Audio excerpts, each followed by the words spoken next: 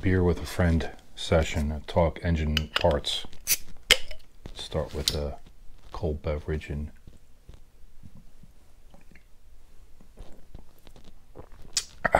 yes. All right, we're going to get into some engine parts here and some review, as I discussed before, and I wanted to go over some of the parts that I got for this LT1 motor. And let's just start with the pistons. DSS Racing Pistons, Forged pistons, excuse me.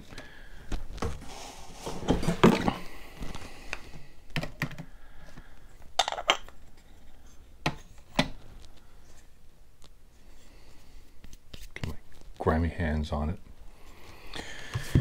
Now, when I was searching for parts for this particular LT1 small block Chevy engine, it's just going to be a budget build. So these are the budget build parts that I came up with that are going to withstand some abuse but not break the bank. And these pistons came on the list here.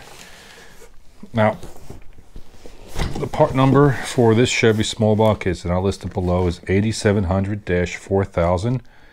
4000 representing a standard 4-inch bore. But let's take a quick peek at these pistons real quick. Company claims that they are made in the USA, forged in the USA, and machined everything. So it's 100% USA. $389 for 8 pistons, which is unheard of in the forged piston community. Is there a community for forged pistons? I don't know. Whatever, I don't care. But these are, the reason why I picked this particular model of the piston is that they represent the modern style piston that the LT1s have, which is a short. But also, most important is the weight. With pin and piston, we're looking at 629 grams, which is phenomenal. Just for your tech guys, so without the pin, 493 grams for the piston, and about 136 grams for the pin. I have to say, out of the box, the machine work, you know, is fantastic. The pins fit beautifully in there. You can have optional spiral-like locks on this. These E-series pistons, which is their entry-level forged piston, which is plenty for what we're using right now, comes with these type of clips, which are obviously clip into here. The spiral locks are like a spring type of clip, and what's really nice about this piston is that it accepts both spiral lock and these type of locking pins. But I also weighed each and every one of these. They claim that it is a matched set. They are within a gram of each other, half a gram, which is fantastic. Let's get, that's just my goobering. We'll clean that up.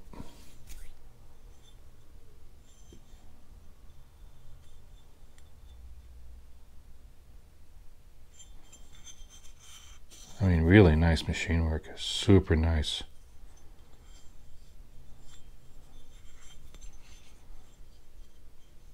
Super beefy, and you compare them to the hyper-eutectic piston, which is, when you weigh, let's see, there we go. This is 1,283 grams with the connecting rod, with the factory steel connecting rod. No piston rings, no bearings in it. Now you take one of these pistons and drop in the connecting rod that we're going to be using. 1276. So these pistons are a lot stronger, plus they're lighter. Less stress on the rotating assembly as far as the crankshaft and everything else like that. Yeah, but yeah, these things are fantastic. One last shot.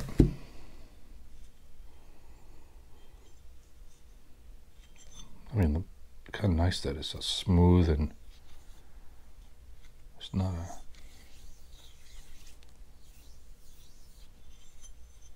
It's almost too good to put in an engine almost. Yeah, just a quick review of parts here. Hope you enjoy this with our beer section here.